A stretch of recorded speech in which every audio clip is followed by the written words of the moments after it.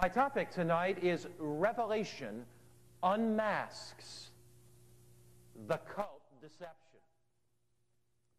It was a 911 call on a fairly typical Wednesday afternoon in Rancho Santa Fe, California, that tipped off the police. The anonymous caller on the other end of the line said, "You may want to check out the welfare of the residents at a certain address." When the squad car got there, it was a very upscale neighborhood, a palatial estate on 3 acres of land overlooking the Pacific Ocean with 9 bedrooms. What they found made national headlines and national news. Newsweek said, "Follow me inside the Heaven's Gate mass suicide." When the police rolled up to that mansion in Rancho Santa Fe that March day of 1997, this is what they found. 39 bodies, all dressed in black sweatsuits on, jogging suits, black Nike sneakers. They all had the same buzz cuts. At first, the police thought that they were all men. They discovered later that 21 of them were women. Everyone had a passport, birth certificate, and driver's license on their bodies. They all had a duffel bag placed at the foot of their bed with their personal artifacts in them. And then there was a little note about how the mixture for the vodka and phenobarbital that they took was supposed to be chemically mixed. And on the bottom of the note it said, "Drink it all down, relax, and rest." Who were these people of the Heaven's Gate cult? Were they some wild-eyed fanatics? Who were they? There was a teacher, respected in her community. There was a postal worker of many years. There was a housewife and mother of 5. These were not fanatical people. Some were young, and some were middle-aged, and some were old. Most were very highly educated. They supported themselves by their computer businesses on the web page. So these were not some intellectual crackpots. Highly educated, sophisticated, computer literate. They had ample amounts of cash. They had bought this mansion. Why is it that they followed one Marshall Applewhite and his co-leader? Why did they follow them? What reason did they do that? Why did they follow them to a mass suicide of death? One thing is for certain. Cults are absolutely exploding. Many people, young and old, are tired of churches that have little power. They're tired of churches where they go each weekend, each Sunday, and find spiritual nothingness. They're spiritually hungry. They long for something more. They long for something spiritual. They long for love.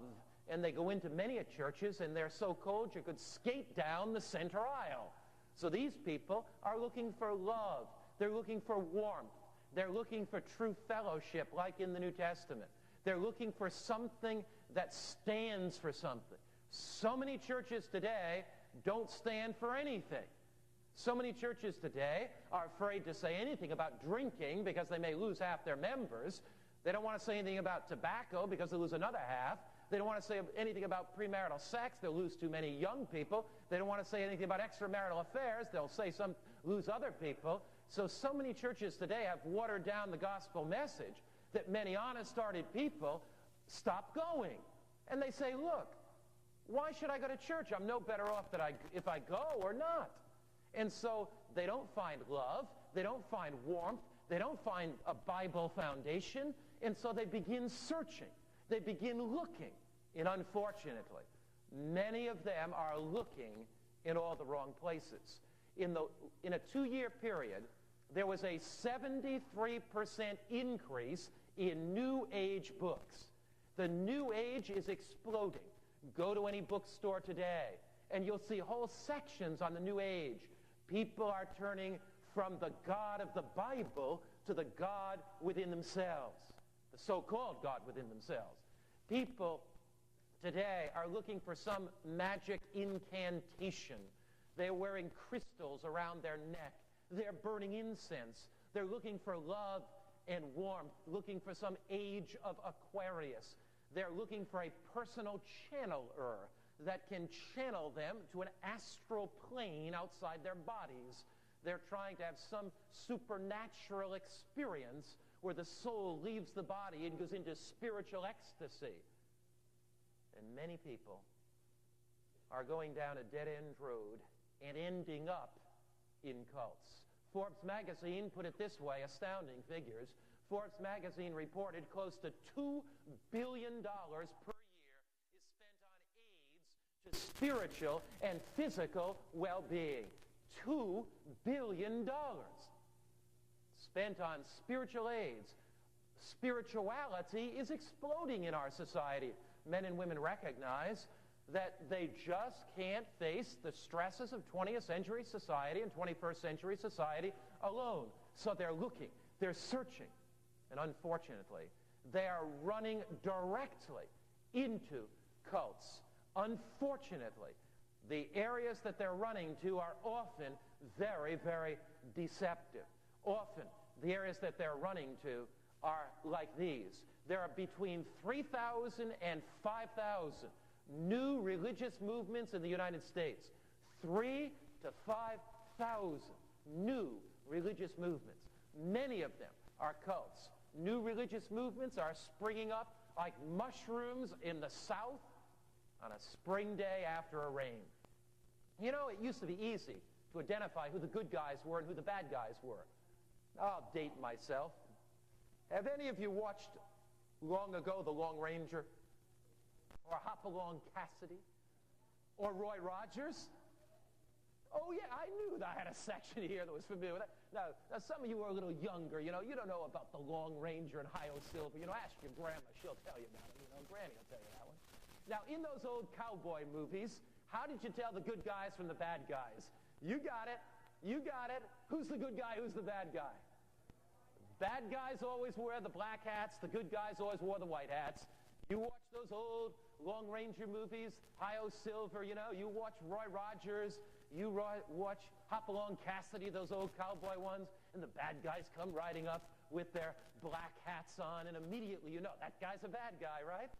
See, the guys come right up in the white hats, and that guy's the good guy. Wouldn't it be so easy if all false religious leaders just wore black hat and all the good guys wore white hats? There's one. He's a bad guy. There's a good guy, That would make it so much easier, wouldn't it? But it's not so simple today. Because sometimes you get confused with the bad guys and the good guys, and you're not quite sure who they are. But the Bible distinguishes between the genuine and the counterfeit. And I'm going to give you 5 ways tonight you can tell a cult from a genuine religious church, a genuine biblically based church. I'm going to give you 5 ways from the Bible. 5 ways you can distinguish between the true and false. 5 ways you can distinguish between the genuine and the counterfeit. Now, the people that I'm concerned about most are the people who say, I will never get deceived. Those are the people I worry about the most. The people who say, look, I need this information because I know that there are going to be great deceptions in the future. Those are the people that are not going to be deceived. But the people that have a ho-hum attitude, oh my, those poor other people, they're all going to be deceived. It's the other people that are going to be deceived, Reminds me of a story I heard once of how they sort oranges down in Florida. They sort the oranges, A oranges, B oranges, and C oranges. So they go out and take all the oranges off the orange trees, put them in a great big dump truck.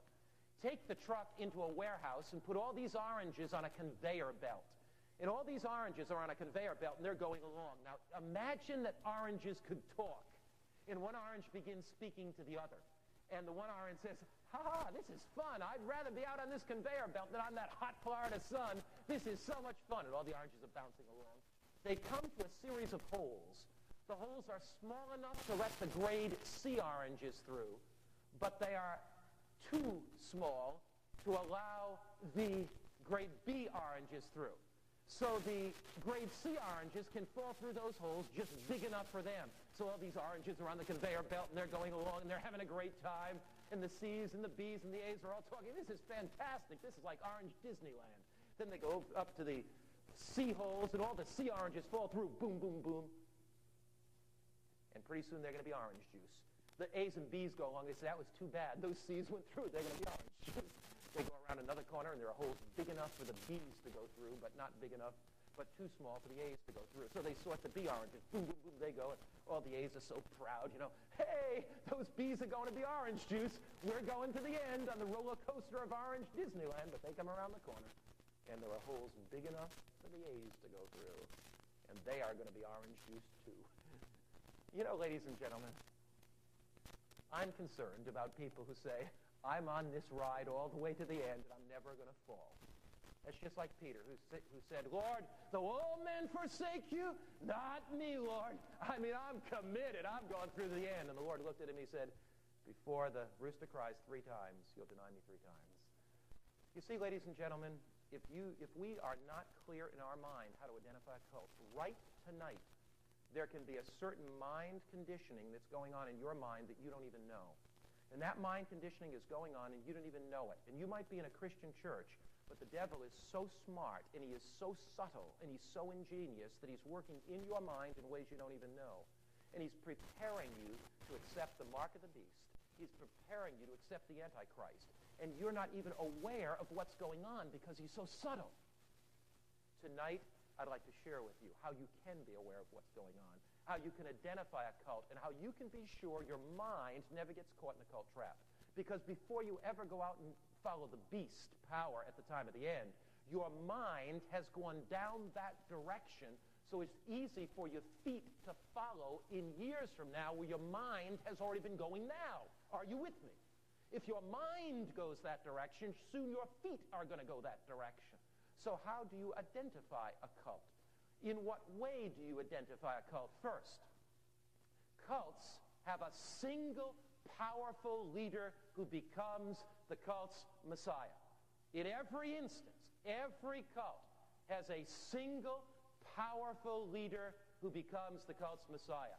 Beware of surrendering your mind to any pastor, any rabbi, or any priest. I have people say to me, oh, I love my pastor so much, I could never make any change because I've been going to this church for so many years, and oh, pastor, I love my pastor. Well, I know that some of the things he teaches are not quite from the Bible, but I love him, you know, are you elevating him above Jesus? If you say, I will do whatever my pastor says, even if it's not in harmony with the Bible, you are elevating him, whether you realize it or not, above Jesus. Every cult. See, and the way you ultimately become a part of a cult is now something happens in your mind where anything in your life, some religious authority, becomes your Messiah. That's exactly what happened with the Marshall Applewhite case. It was an expanded issue here, expanded degree.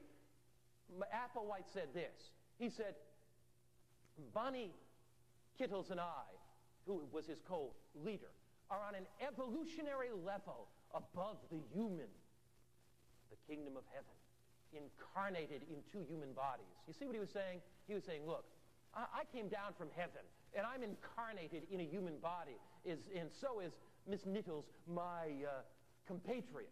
We're not really human. We're divine. See, that was a very obvious deception. In fact, in September of 1995, Applewhite referred to himself as a messenger from God, just like Jesus was. So all cults have a powerful leader who becomes that cult's Messiah. Take Luc Jarret of the Solar Temple. He had members in France, Switzerland, and Canada. He also believed that he was an incarnation of Christ. So any religious leader that becomes a substitute Christ, any religious leader that takes the place of Christ is a false Christ. In fact, the Bible put it this way, Matthew chapter 24 and Revelation chapter 17, both harmonized. We'll look at Revelation 17 first, then Matthew 24. Revelation 17, verse 13 says, these are of one mind, and they will give their power and authority to the beast. Notice, men and women who give their power and authority and their mind to their religious leader. I don't want to have to do any religious thinking. If my pastor says it, he is a godly man, and it must be so. Once you give your mind to a religious authority, and you don't do thinking or studying for yourself in religious matters, and you accept what a pastor or priest says, you are on your way to receiving the mark of the beast and accepting the great cult, because it says these are of what? Revelation 17:13, one mind, and they give their power and authority to the beast. So no one has authority to make religious decisions for you. Matthew chapter 24, verse 24 says, read it with me please, for false Christs and false prophets will rise and show great signs and wonders, and to deceive, if possible, even the elect. Who are the elect? The elect are Christians. The elect are believers. But they'll be false Christs. They are substitute Christs. False Christs and false prophets will arise. They will teach error. But people whose minds have been used to accepting what a popular pastor said. They have been used to accepting what a popular figure said, a popular religious figure. So as the result of that, their minds are conditioned that if a powerful religious figure says it, and if all these people believe it, how could it be wrong? I've had so many people say to me so many times, I begin to preach truth in these lectures and preach the Bible Sabbath and preach the truth about the second coming of Christ, and people come up to me and they say, oh, but Pastor, how can so many people be wrong? The majority must be right. Well, in Noah's day, the majority wasn't right. They were destroyed in the flood, right? In the days of Jesus, the majority nailed him to the cross. And it was the religious leaders that stirred up the secular government, the Romans. It was the Pharisees, and people followed their religious leaders in the days of the first coming of Christ, and they nailed Jesus to the cross.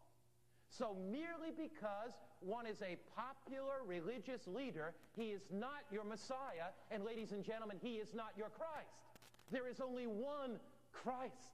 He is the one we owe our allegiance to, no earthly religious leader, because false Christ will deceive the very elect. Notice what the Bible says, 2 Thessalonians chapter 2, verse 3. Let no one deceive you by any means, for that day will not come. Now let's pause there for a moment.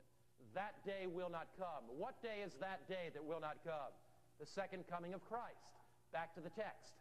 Don't be deceived by any means. That day, the second coming of Christ, will not come unless the falling away comes when? First. Now notice the next phrase. And the man of sin is revealed, the son of perdition. So it says the second coming of Christ will not come until the man of sin, the Antichrist, the beast power, is revealed first. Some Christians think that the rapture takes place, then the man of sin is revealed. But the Bible says, don't let anybody deceive you, for that day, the second coming of Christ, will not come until the man of sin is revealed first. Then it says, who opposes and exalts himself above all that is called God or that is worshipped, so that he sits as God, this is the Antichrist, the beast power, in the temple of God, showing himself that he is God. The ultimate deception is when the Antichrist appears with religious clothing as a popular religious leader, and as I will show from the Bible tonight, he pretends he can heal the sick. People apparently are leaping out of wheelchairs. They're throwing crutches away. They're claiming to be healed of cancer. Thousands and thousands come. And he claims that he has authority, and ultimately the authority to change God's very law. Ladies and gentlemen, to follow the cult in the end time is to be in your mind now manipulated by Satan. Satan knows that the average Christian is not going to go follow some cult leader. So what Satan does is he conditions us today to accept religious authorities in our life as the last word. And we say, well, if everybody's following this religious authority, how could all these preachers be wrong? How could all these priests be wrong? I know the Bible doesn't quite say that, but if it's good enough for them, it's good enough for me. Ladies and gentlemen, that is the mind conditioning process that Satan wants exactly, so that men and women will follow the false Christ rather than the true Christ. In 1 John chapter 2, verse 18, it says this, little children, it is the, what time is it, ladies and gentlemen? It is what time? The last hour. And as you have heard that the Antichrist, next two words, is coming. So the Antichrist is coming. Now 1 John says something is coming and something has come. The Antichrist is coming, but the text goes on. Even now many Antichrists have come, by which we know that it is the last hour. So the Antichrist is coming, but many Antichrists have come. What does that mean? The word anti does not mean against. Many people think the word Antichrist means something or someone that is against Christ. For 3 years I studied the Latin language, and Antichrist doesn't mean against, it means another. So it's the Antichrist is not somebody against Christ. He is somebody who pretends to be Christ, is another Christ, takes the place of Christ. And so the Antichrist in the beast power will come in the future in religious clothing, disguised, pretending he is Christ. But many Antichrists are in the world today. That is, before the Antichrist, many Antichrists are in the world, many claiming that they have the power of God, that they are a reincarnation of Christ. You had that in Jim Jones with the People's Temple, leading 913 people to take Kool-Aid-laced suicide in the jungles of Guyana. He said, I see Christ in me. You had that in Luc Jarret in the Solar Temple. People burned themselves to death in France, Switzerland, and Canada, all within a matter of weeks. He said, I am God incarnate. You had that in Marshall Applewhite down there at Rancho Santa Fe, California. He said, there is God in me. You had that, indeed, with David Koresh when he said, I am the I am in Waco, Texas. As you look at these predictions in the Bible, many Antichrists, and today, although many a pastor would never admit it, he comes across to his congregation as if his word is law, as if he is the Messiah. Ladies and gentlemen, there are no substitutes, there are only counterfeits. No substitutes. There is only one Jesus. And my Bible says, Acts the 4th chapter, the 12th verse, read it with me please, Acts 4 verse 12. Nor is there salvation in any other, for there is no other name under heaven given among men by which we must be saved. There is no other name under heaven. There is only one Jesus, born in the womb of Mary, conceived by the Holy Spirit. There is only one Jesus, born 2,000 years ago in Bethlehem. There is only one Christ, obedient to his parents in the carpenter shop of Nazareth. There is only one Jesus. He broke the bread and fed 5,000. He touched the eyes of the blind and they were opened. Touched the ears of the deaf and they were unstopped. There is only one Christ. He touched the withers with the arm of the withered, on that withered arm, and it was healed instantly. He touched the tongue of the dumb and they sang. Touched the eyes and the ears of men and women, and all their full senses came to life. They could see flowers and trees. They could see sunshine again. When he touched the lame, they leaped and sang praises to him. There is only one Christ.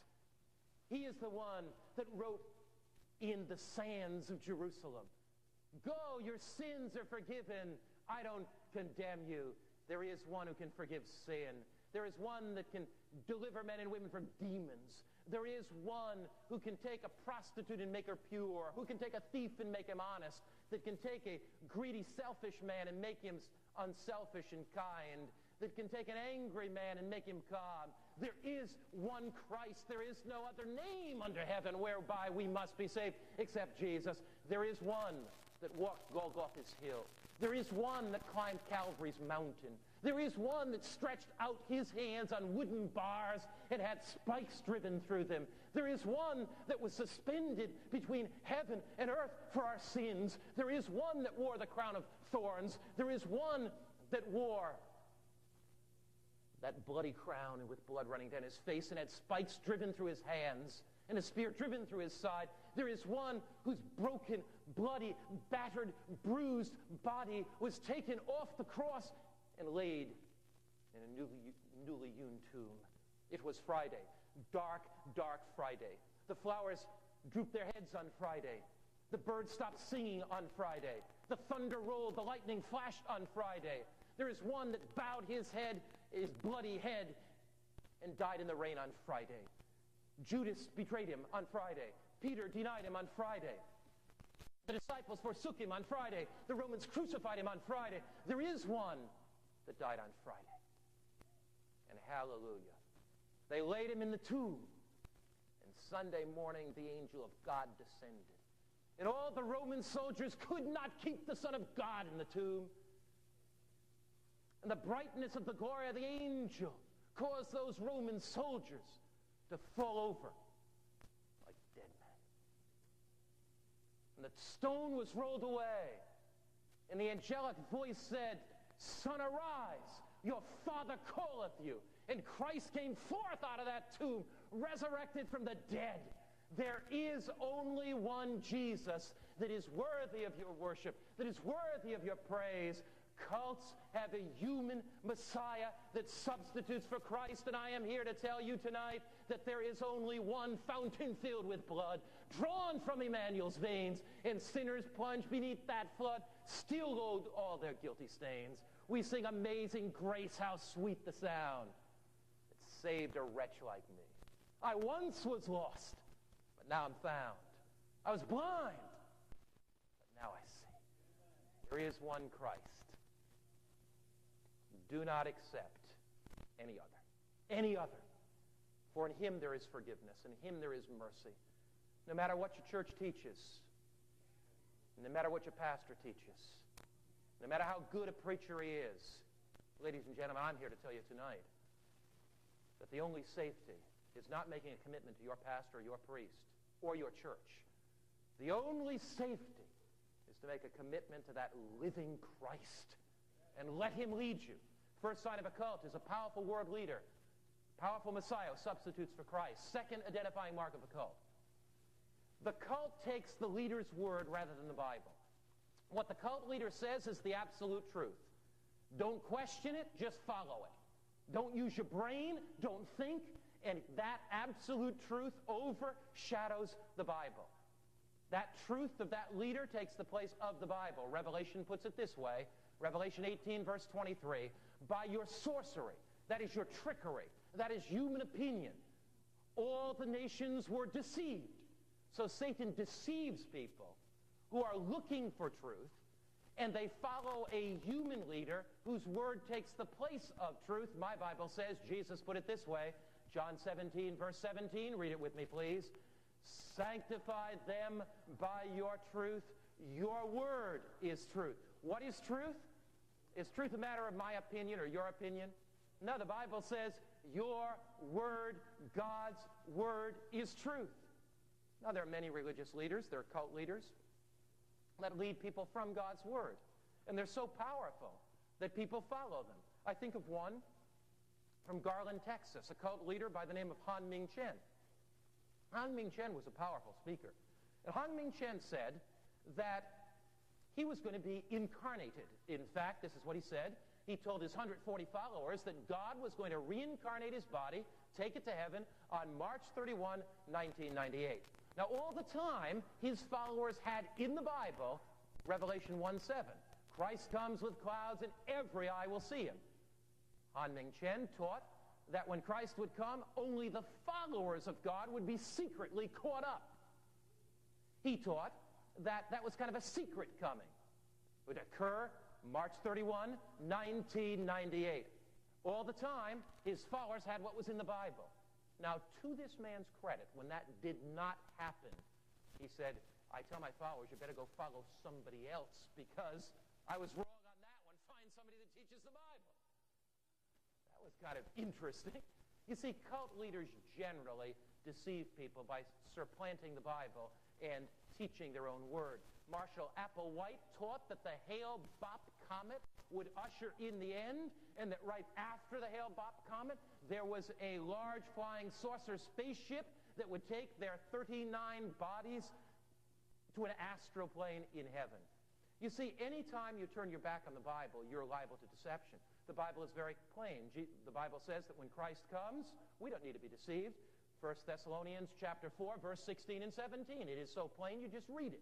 The Lord himself, I'm quoting 1 Thessalonians 4, 16 and 17, shall descend from heaven with a shout, with the voice of the archangel and the trump of God. The dead in Christ will rise first. Then we which are alive and remain shall be caught up together with them to meet the Lord in the air. So my Bible says when Christ comes, the living are changed instantly. 1 Corinthians chapter 15, verse 51. This mortal must put on immortality, through 54. This corruptible must put on incorruption. So when Christ comes, the living receive glorious immortal bodies if they're righteous believers. The dead righteous believers are resurrected. John 5, verse 28 says, marvel not at this, all that are in the grave shall hear his voice. They that have done good to the resurrection of life, and they that have done evil to the resurrection of damnation. So there is a resurrection of life when Christ comes. Believers are caught up. But the Bible says, the wicked, 2 Thessalonians 1, verse 7, are consumed with the brightness of his coming, with everlasting destruction. 2 Thessalonians 1, 7 and 2, 8. So there is no question about what happens in the Bible when Jesus comes. It's clear. But to listen to the teachings of man and get all this confusion going, people are deceived looking at some human teachings. Anytime you let a human being use his word to replace what the Bible says, you are leaning ever so closely to being deceived by the Antichrist. John chapter 8, verse 32 says, you shall know the truth, and the truth shall make you free. I have so many people that say to me, but Pastor, you talked about the Bible Sabbath, and it was so clear in the Bible, and we saw how the Sabbath was changed by man and not by God. But Pastor, all these churches, they couldn't be wrong, and my pastor is such a good person. That's not the issue. The issue isn't whether your pastor is saved or lost. The issue isn't whether your pastor is a good person preaching the Bible. The issue is very simple. And God said to keep the Sabbath. Are you going to do it or not? That's the very issue. You see, that's what God's word says. We can't judge others. We can't condemn others. But I'll tell you something. The more your mind is conditioned not to do what the Bible says because it's difficult, or not to do what the Bible says because a religious leader doesn't do it, or not to do what the Bible says because a church doesn't do it, the mind that goes down that way is opening itself up to the master deception by the beast power in the future. Why? Because if I fail to walk in truth today that is so plain and clear and go down a path of compromise, when it becomes increasingly difficult and the pressure is put on me, it'll be easy to go down that path then. So, if any religious leader distorts the gospel and doesn't preach Christ and Christ crucified, you know that's a false religious leader. If any religious leader distorts biblical principles, however much you respect him, you know that that's a distortion and don't follow that teaching. If any religious leader makes up their own rules and superimposes their rules that are not in the Bible, be aware, because that can lead you to deception. Principle number one of a cult, they substitute a human leader for Christ. Principle number two of a cult, they substitute the teachings of that leader for the Word of God. Principle number three of a cult, cults manipulate. They coerce members into submission. Now, cults will use force. They use coercion. Now, the biggest cult power ever to hit this world is called the beast power in Revelation chapter 13. That beast power is yet coming, and we will have an entire lecture on the beast, the mysterious mark, 666. We're going to talk about that. But I want you to see the principles of this beast power.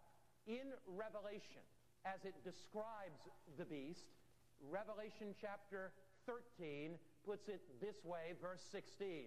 He causes all, both small and great. Now notice he causes, he coerces, he forces all, both small and great. That's everybody, rich and poor, free and slave, to receive a mark on their right hand or on their foreheads. Now, what does it mean to receive the mark on your right hand or on your forehead?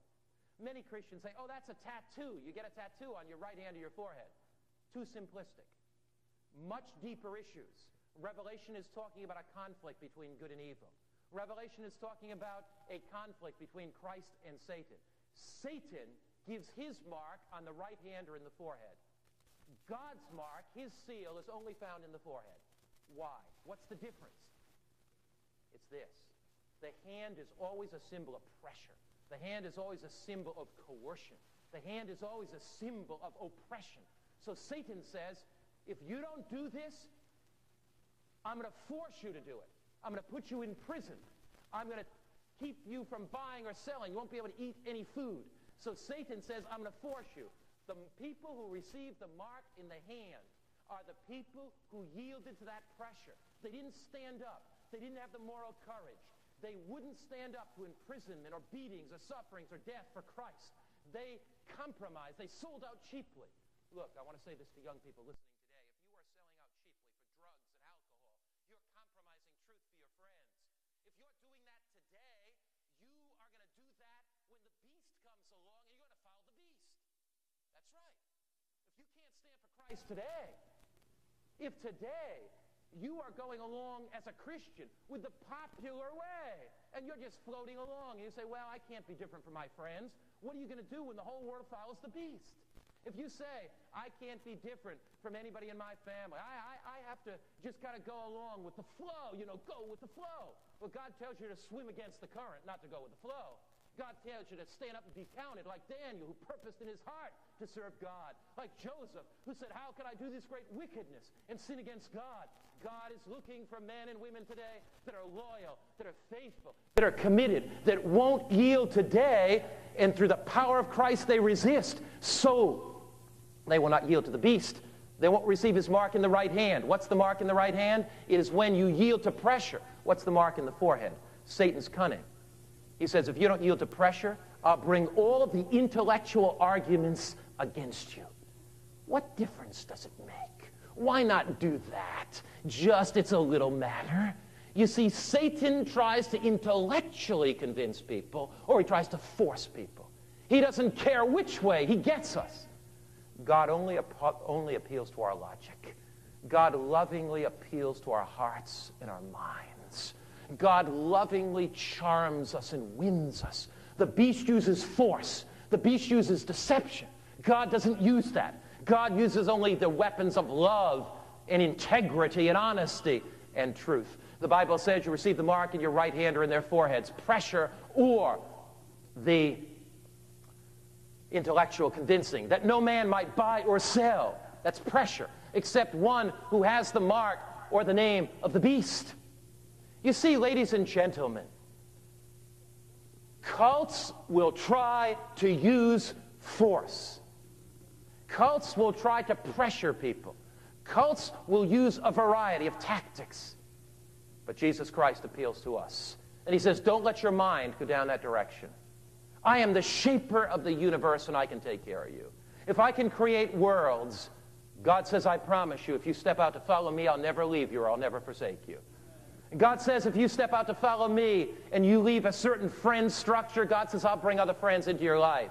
God says, if you have to lose a job to follow me, I created the whole universe, and I created the cattle on 10,000 hills, and the silver is gold is mine, and God says, I know how to take care of my own, don't worry about it.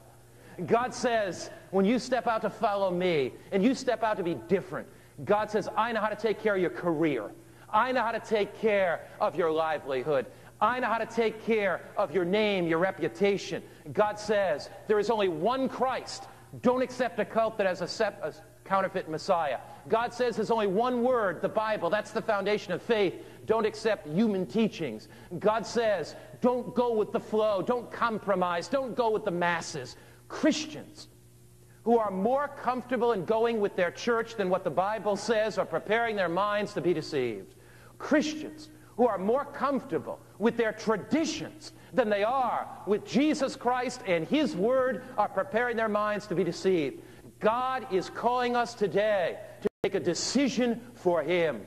God is calling us to put Christ first in our lives. He's calling us to put the Bible first in our lives. Satan sometimes masquerades. He sometimes wears costumes. You know, I have a sister who, like some people, has a phobia of costumes. You know, some people, if they see anybody in a costume, they start shaking. Well, one of my sisters tells the story that she was speaking. She's an author and a speaker. And she was speaking, and somebody came to promote a particular book, and they were wearing a Chippendale costume, you know, the chipmunk costumes and so forth. And she looked over at them. And, you know, the people that have this phobia of folk in costumes, the reason they do that is they don't know who's in the costume. And she began shaking, you know, her knees began knocking. Some people have that phobia. When Satan comes wearing his costume, we better be afraid, because the Bible says, look at 2 Corinthians 11, verse 14, and no wonder, for Satan himself transforms himself into an angel of light. When Satan comes, he'll come in the last days as a being of dazzling brightness. Satan will come manifesting himself through the Antichrist, through a false religious power. And as Satan does that, manifests himself, he will pretend to be the Christ. What if thousands gathered? What if people apparently were being healed? What if this Christ, so-called, was so charming? But what if what he was teaching wasn't in harmony with the Bible, and he was deceiving people? But you say, cults could never work miracles, could they? I mean, did Jim Jones and these guys, were they actually miracle workers? And Satan can't work miracles, only God can. That's one of the deceptions some Christians have. Look, cults regularly appeal to miracles as a sign of their divine credentials. Proof? Look at the Bible. Revelation chapter 13, verse 13, speaking about the great Antichrist. He performs great signs so that he even makes fire come down from heaven on the earth in sight of men. So the Antichrist says, look at the signs I'm performing. You want to see if I'm of God or not? Look at the signs. In every generation, men and women have asked for signs. In the days of Christ, the Pharisees and scribes said to Jesus, if you are divine, work a miracle. Truth is never confirmed by miracles. Now, does God work miracles? Yes. Can God work miracles? Yes. Will God work miracles? Certainly. But are there false counterfeit miracles? You do not judge truth by miracles. You judge miracles by truth.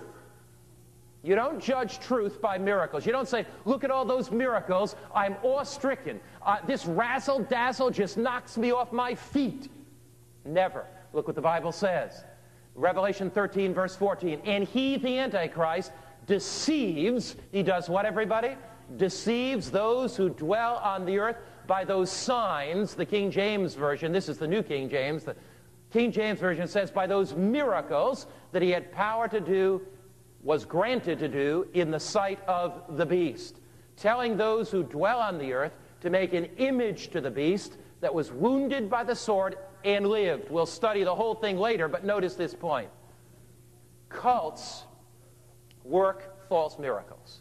The Antichrist will work miracles in the last days, and those miracles, he'll say, are a divine sign that he is blessed of God and he is the religious power that all should worship. Then the Antichrist will say, make an image to the beast. So the Bible says that miracles alone are not a sign of divine truth. Jim Jones, People's Temple, I've listened to tapes of his actual preaching services and watched video of that services. 1978, he would have people, Jim Jones would have people in those services. They'd come up with wheelchairs. He would get up in the service and say, there's somebody over there in the back row, you get a problem with a kidney, you're healed. Now, I feel the healing power coming through me. Then he would say, oh, there's somebody over here on the right, you have a heart problem, I feel the Your heart's being healed now. Is there anybody over there? And somebody would get up, they'd come forward, people would come in wheelchairs, they'd be jumping up, praising the Lord. His church was packed, absolutely packed. He was a mainline Baptist preacher.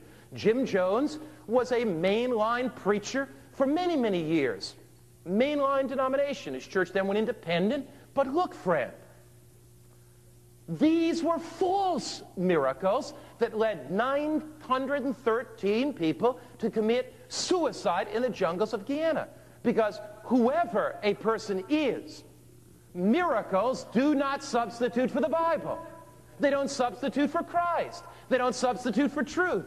I have some people come to my meetings, they say, look, we're not coming back because we want more razzle-dazzle. We want to go to some big auditorium where people are getting healed. Sure, there's little Bible teaching, in one night, out the next night, razzle-dazzle. I'm not here to offer you razzle and dazzle, ladies and gentlemen. I am not here to offer you something superficial. I am here to offer you the Jesus Christ of the Bible. I'm here with thinking people that want to know what the Bible teaches in the last days of Earth's history. You want something solid. You don't want something that tickles your fancy, that's here today and gone tomorrow. You don't want something that wiggles your toes or wiggles your ears or gets you all emotionally hyped, but then it's gone like some soap bubble that bursts. You want something that's solid. You want the Word of God. You want something that's going to last. If you want something solid from the Bible that's going to last, would you say amen for me tonight, ladies and gentlemen? That's what you want. I know that's the kind of audience that you are.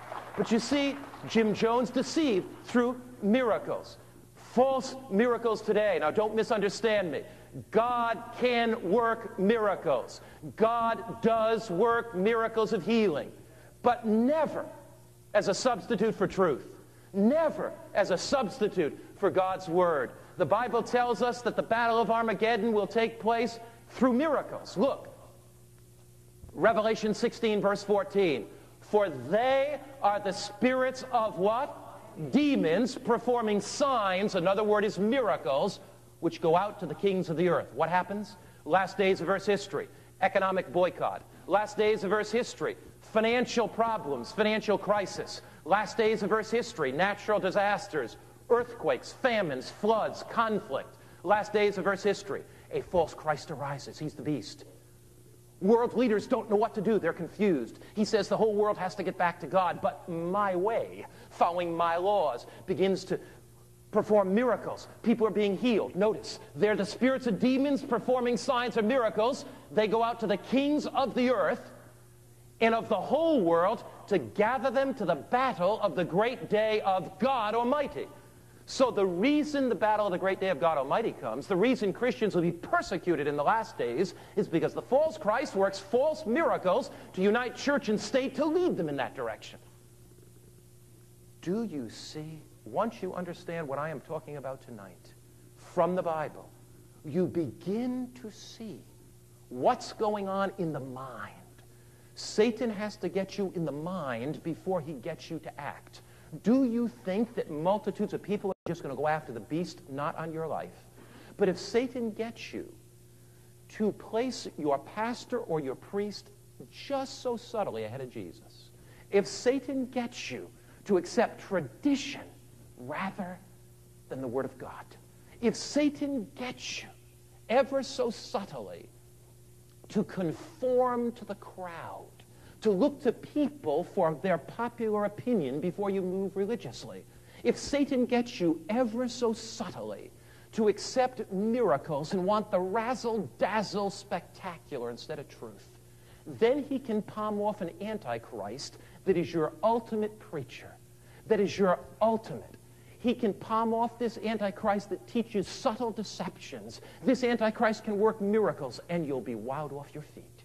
But if you are solid to follow the true Christ, if in your life you only want to follow God's Word, if in your life you will not compromise that if God's Word doesn't say it, you don't do it, if in your life, yes, you believe in miracles and that God could work them, but you want truth, not some razzle-dazzle. Yes, ladies and gentlemen, there will be a battle coming called Armageddon. But God will have a people that stand alone, that stand for Christ, that are filled with courage and faith. Fifth point regarding cults tonight. Cults isolate converts from their families. How do you identify a cult? This is what a cult does. Now the question is, why does a cult isolate members from their families? This is why. A cult wants to control the mind. Cult leaders don't want questions. Cult leaders don't want people to think. Cult leaders want everybody to march in lockstep. You see, that's what they want. Cult leaders want large groups to be melded into one. The cults don't want individuality. They don't want diversity. They want sameness. That's where cults are going, because they don't want freedom of choice. But the Bible says in the book of Revelation, last verses, Revelation 22, verse 17, and the Spirit and the bride, the Spirit, the Holy Spirit, the bride's a symbol of the church, say come. Let him who hears say come. And let him who thirsts come. And whoever desires, let him take the water of life freely. Notice the Bible says, whoever desires, whoever will, whoever chooses. This is Jesus speaking to you. Jesus knows no coercion. Jesus knows no pressure. Jesus knows no force. Jesus knows no isolating tactics to get one person alone, brainwash them, then get them to mass conformity. The Jesus we serve, this living Christ of the Word, says, come unto me. Whoever will, let him take the water of life freely. Jesus says you have freedom of choice. The highest essence of what it means to be created in the image of God is the mind that Christ gave to us. And Jesus says, you come with your mind. You come personally and worship me. Don't let a religious leader make your religious decisions. Don't let a priest or a rabbi or minister make your decisions for you. Jesus says, I want thinkers, people that come to me, people that give their hearts to me. Whereas cults want mass conformity, people looking and doing the same. That's what Matt Marshall Applewhite wanted. That is what David Koresh wanted in his cult compound in Waco. They isolate. Cult members must live together. That's what Jim Jones wanted in Guyana. But the God of creation is an amazing God of diversity. He's a God that created people different, created all nature different. You look at nature. There's amazing diversity in nature. There's all kind of flowers. There's lilacs and daffodils and tulips. There's apples and pears and grapefruits. I mean, you look at the animal kingdom. There's 10,000 kind of birds and millions of kind of bugs and insects. God loves variety. The cults don't want any variety, you see. God loves variety. You just look at all the people God created. He created the black and the white and the Asians and the Hispanics. God loves variety. Oh, I reject totally the idea that there are some superior races and there's some inferior races. I don't accept that at all. I believe that we are created of one blood of all nations in Jesus Christ. I believe that we are one common humanity. One common humanity, and that God celebrates our diversity. When we have our meetings, we have them all over the world. Africa, Asia, South America. People say to me, what's different when you go to preach in Africa? People are the same all over the world. You preach Jesus Christ and the Bible, and people respond. They respond by the thousands in Africa. They respond in South America. They respond in North America. God loves diversity. God wants people that are different. He wants us to worship Him through the diversity of our own hearts, and we come to Christ. The Bible puts it this way. 1 John 1, chapter 4, verse 1, Beloved, do not believe every spirit, that is every religious teacher. Don't believe that the Holy Spirit is in every religious teacher, but test the spirits whether they are of God. And the Bible goes on to say, because many false prophets have gone into the world. God says, you test personally. You are responsible for your own salvation. God says, I've created you with a mind. Don't be molded. Don't let somebody shape your mind. Just because you've gone to a church for 40 years and your mother went to that church and your grandfather went to it and your grandmother went to it, your great-grandfather went to it, God says, test it. If you learn new truth, God says, follow on, move on. You know, God says, keep moving in your spiritual life. God says, through the own mind that you have, follow Christ. Look, God loves it when we come to him and ask questions. Because, ladies and gentlemen, here's what the truth in the final analysis. You find it in Romans, the 14th chapter, the 12th verse. The Bible says, read it with me, please. So then, each of us shall give account of himself to God. Your preacher is not going to stand before the judgment bar of God for you, is he? Your wife is not going to stand before the judgment bar of God for you. Your husband's not going to stand before the judgment bar of God for you. Your friends are not going to stand before the judgment bar of God for you. Ladies and gentlemen, cults substitute a human leader for Christ. Cults substitute human tradition for God's word. Cults want to have people isolated, mass conformity. They don't want them to think for themselves. Cults try to stir people up with emotional miracles. But the Bible says, Romans 14, verse 12, so then each of us shall give account of himself to God. I am responsible for my salvation before God. Do not fall for the deception. Oh, if my pastor teaches it, it's good enough. Before the judgment bar of God, God says to you, now, may I ask you why you did such and such? And you say, oh, my pastor, he taught it. Is that good enough? Oh, my husband, my aunt, my great-great-great-grandfather. I've been a member of that church for years. You know, Jesus came, and the people were stirred. They wanted to follow Jesus. And do you know what happened? Many religious leaders said, but wait a minute.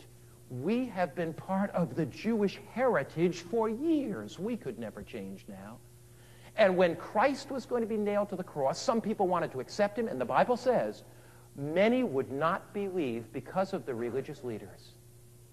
They said, look, if it's good enough for my grandfather, it's good enough for me. If it's good enough for the religious leaders, it's good enough for me. Ladies and gentlemen, if it's good enough for Jesus Christ, it's good enough for me. If it is in the Bible, it's good enough for me, because God has given me a mind to think and to reason and make decisions. Here's how you can know if you're vulnerable to a cult. You become vulnerable to cult deceptions when you look to any human authority rather than Jesus Christ. You become vulnerable to cult deceptions when you accept the teachings of tradition rather than the Word of God. You become vulnerable to cult deceptions when you are awed by spectacular miracles, and that's what you want as the basis of your religion. You become vulnerable to cult deceptions when you fail to live by your own personal convictions. It was Christ, the one with the nails through his hands, that said, come unto me, all you that are burdened and heavy laden, and I'll give you rest. Do you have some burden? Some burden that you are carrying, some burden of guilt. Tonight I present to you Jesus Christ. His hands are outstretched for you. Do you need to be forgiven tonight? Tonight I present to you the one whose hands were nailed to the cross for you, Jesus Christ. Tonight, is there some habit that's gripping you and you need to be free? You need to soar like a bird. You need those ropes that are tying you to be cut. You need that jail that's imprisoning you on that secret sin, that door to be opened. Tonight, Christ reaches out his hands to you. He is the one that will forgive you. He is the one that will change you. He is the one that will give you new power. Come unto me, all you that are burdened, he says. Are you burdened about truth? Have you been hearing truth in these meetings, and are you burdened? I do not ask you to follow Mark Finley. I ask you to follow Jesus Christ. Are you burdened about truth tonight, ladies and gentlemen? Are you burdened about truth? You've been stirred in your soul. You are a truth seeker. Come to Jesus. Open your heart to Jesus. Tell Jesus, Lord, I want to follow you. Tonight, I don't present to you the popular way. I don't present to you the way of mass conformity. Tonight, I present you the way of Daniel, standing alone for Christ. I present to you the way of Joseph, standing alone for Christ. I present you the way of Jeremiah, standing alone for Christ. I present you the way of the apostles, who had the courage to face the Roman sword and the Roman Colosseum, standing alone for Christ. Because that Christ is worth standing alone for. That Christ is worth coming to. That Christ is worth giving your life to. That Christ's invitation is still for you and for me. I remember when I was 17 years old, I was looking for truth. I was going the popular way, doing the party life of my teenage friends, going the way that everybody else was going, party after party. Then I heard the call of God. You know, the problem with the party life is this: no party is ever good enough. You go to one, you got to go to one greater. And you keep drinking it in. You're never fully satisfied. There's something always missing, something in the pit of your stomach, something way down in your heart. And as a 17-year-old kid, I was wise enough to know that. There was something missing. And I began looking. And I met this Jesus in the Bible. This Christ that forgave my sins. This Christ that changed my life. And there were so many new things that were just exploding in my life. My dad invited me to a series of meetings with him, just like this that you're attending to. And I walked in, and they were singing a song. And the song went like this: "Open mine eyes that I can see. Glimpses of truth illumine me. Open mine ears that I can hear." And I said, "Lord, do it for me. Do it for me. Lord, open my eyes. I really want to see truth. God, open my ears. I really want to hear your word. I need your Spirit, Lord, speaking to my heart. God, open up my heart. Open up my mind. Open up who I am. God, all I want is truth. I want to follow Jesus. I want his word." Is that your prayer tonight? Open my eyes that I can see. I just want to follow Christ and his word. Listen, as Mary Lou and Jennifer come to sing that beautiful song, bow your head and just make it your prayer. Lord, open my eyes. Lord, open my heart. Lord, open my ears. Lord, I only want Jesus. I just want to do what Jesus wants me to do. I just want to follow his word. Listen as the ladies sing.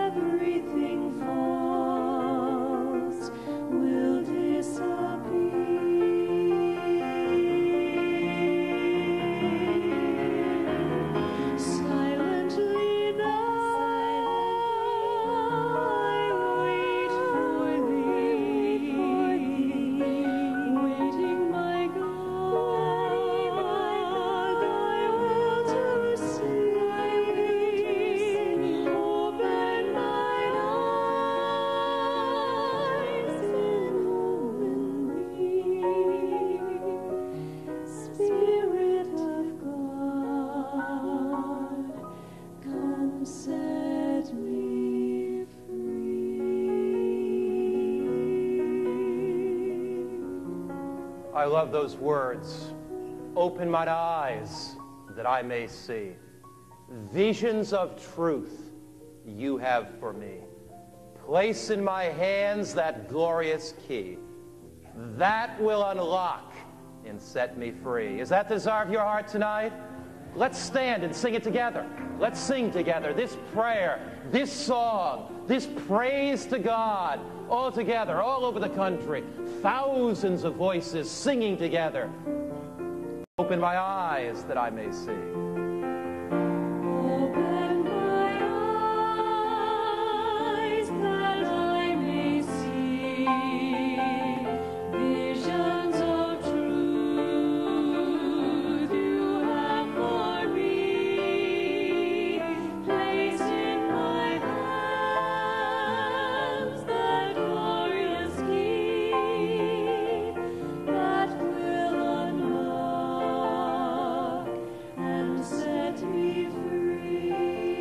my ears that I may hear. Open my ears that I may hear voices of truth so strong and clear. And while the words fall on my ear, everything false will disappear. Silently now I wait for thee.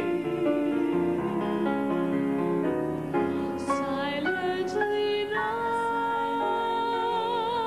I wait for thee. Ready, my God, thy will to see. Open mine eyes, illumine me. Spirit divine,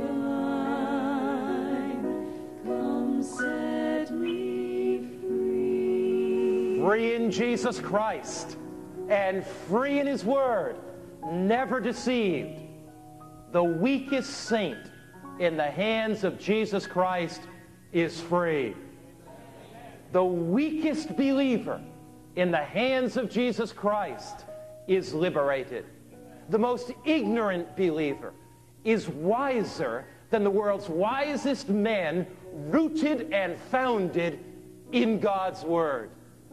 Oh, Jesus, thank you that you have set us free. Let's pray. Father in heaven, we thank you tonight that you haven't called us to be deceived by some cult. You haven't called us to follow some beast power. But through Christ and by Christ and with Christ and in Christ, we are set free. We're thankful, dear Lord, tonight that in your word and by your word and through your word and because of your word, we have a solid foundation and we're set free. We thank you that you've given us a mind to think and to reason, that nobody else has to make decisions for us in religious matters, that we can step out of the crowd, that we can follow Jesus, that we can be those believers that have our own personal experience with you, not compromising, not being forced or shaped into a mold. We thank you for that. In Jesus' name, amen. Or Roy Rogers? Oh, yeah, I knew that I had a section here that was familiar with that. Now, some of you are a little younger, you don't know about the Long Ranger and Hio Silver. Ask your grandma, she'll tell you about it. Granny will tell you that one. Now, in those old cowboy movies, how did you tell the good guys from the bad guys? You got it. You got it. Who's the good guy? Who's the bad guy? Bad guys always wear the black hats. The good guys always wore the white hats.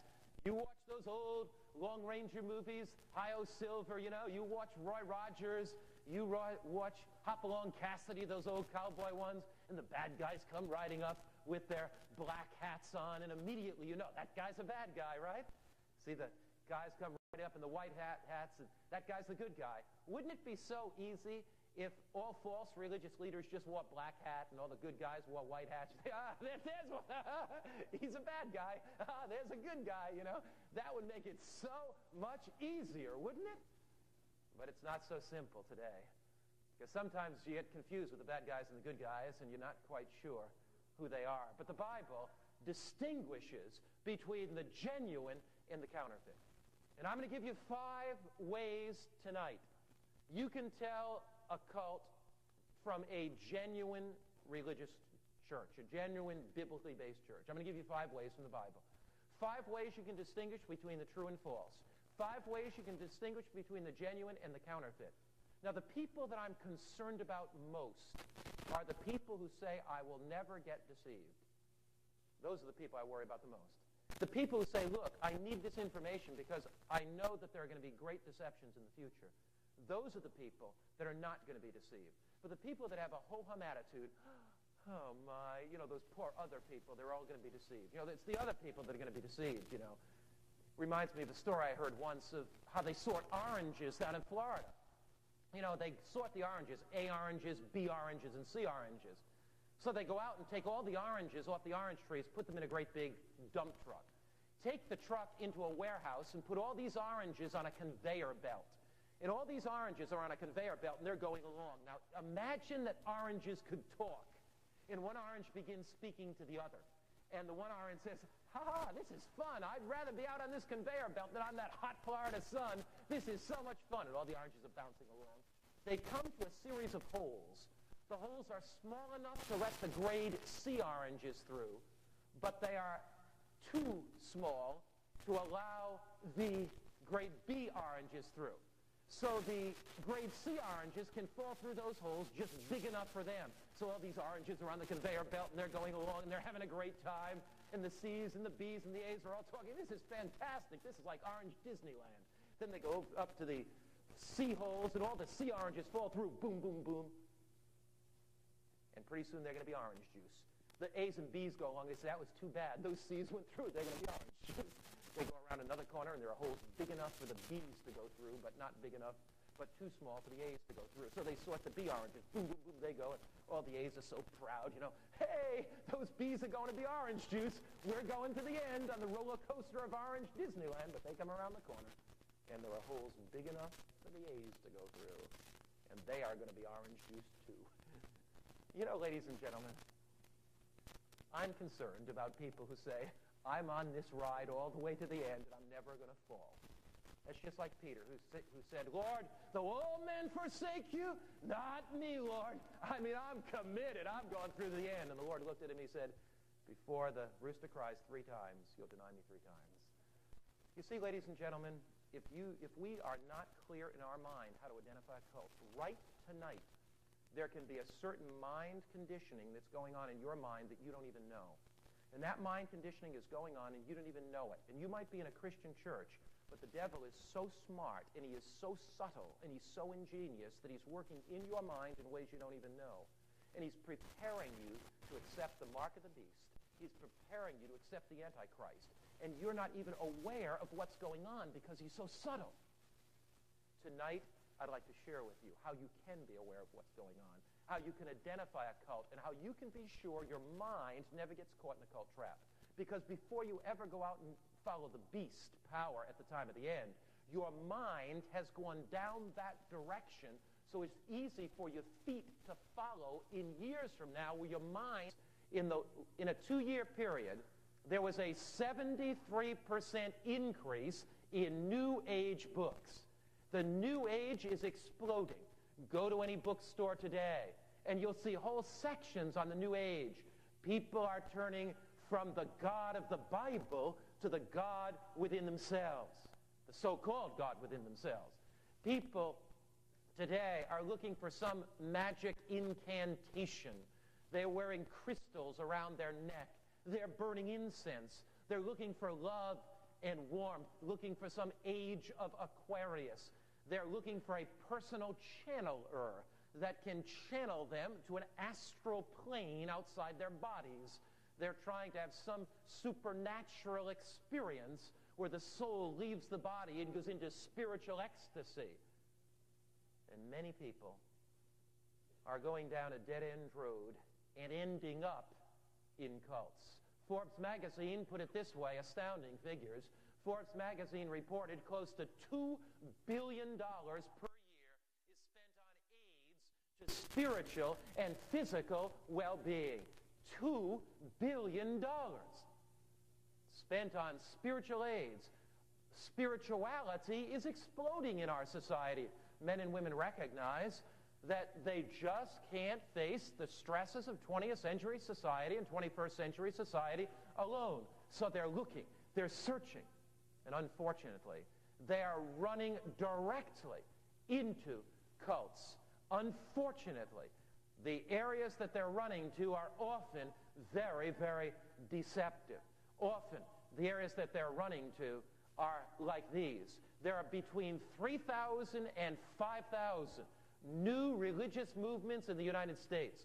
3,000 to 5,000 new religious movements. Many of them are cults. New religious movements are springing up like mushrooms in the South on a spring day after a rain. You know, it used to be easy to identify who the good guys were and who the bad guys were. I'll date myself. Have any of you watched long ago The Long Ranger or Hopalong Cassidy? 5.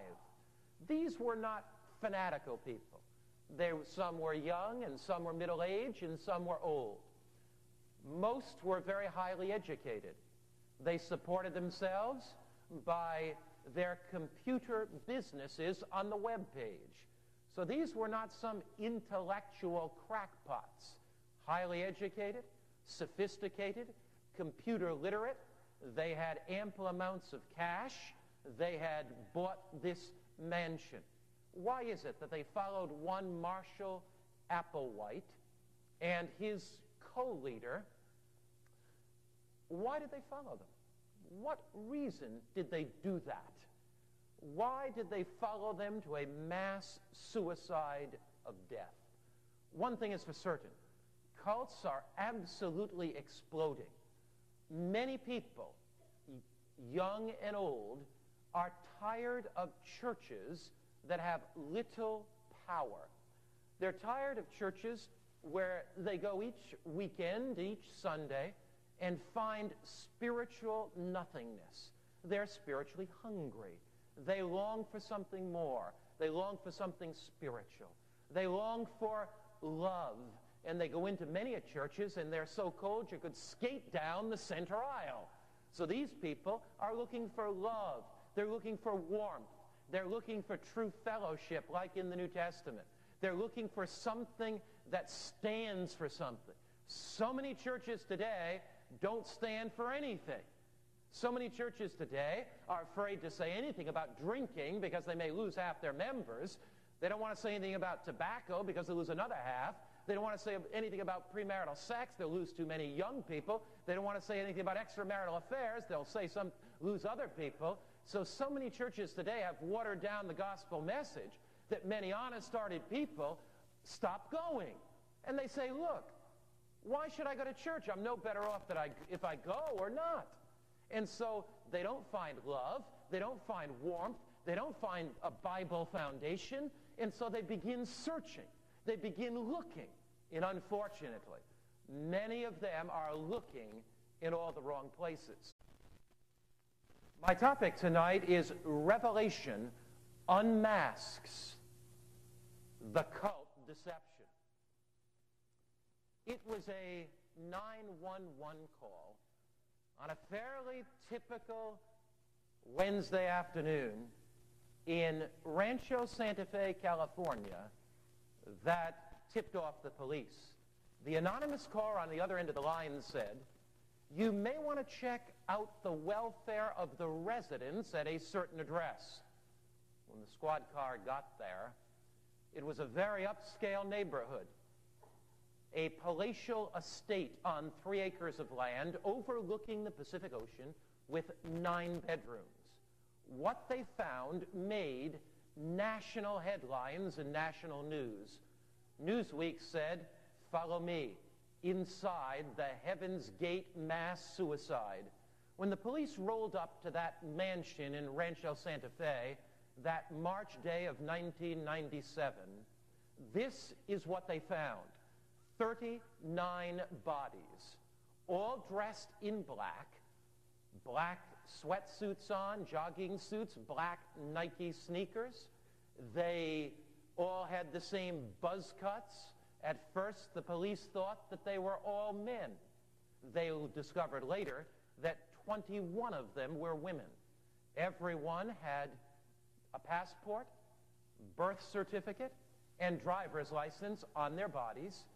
They all had a duffel bag placed at the foot of their bed with their personal artifacts in them.